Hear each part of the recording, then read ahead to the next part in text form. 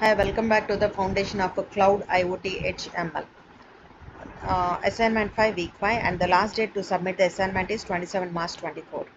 And what is the goal of deep reinforcement learning? To maximize the return by taking optimal actions.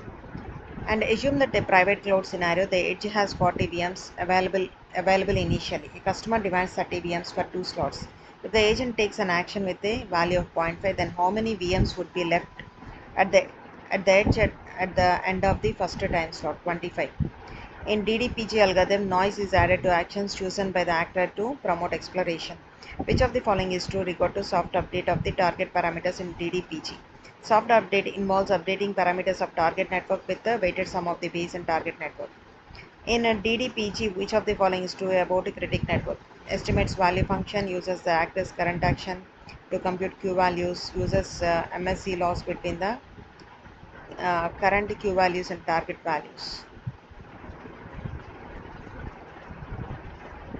I think this is not the correct answer. So in DGPA, which of the following is true about actor network? The remaining two are true in the actor network. In AWS Dash are designated as independent failure zones that are physically separated. Availability zone.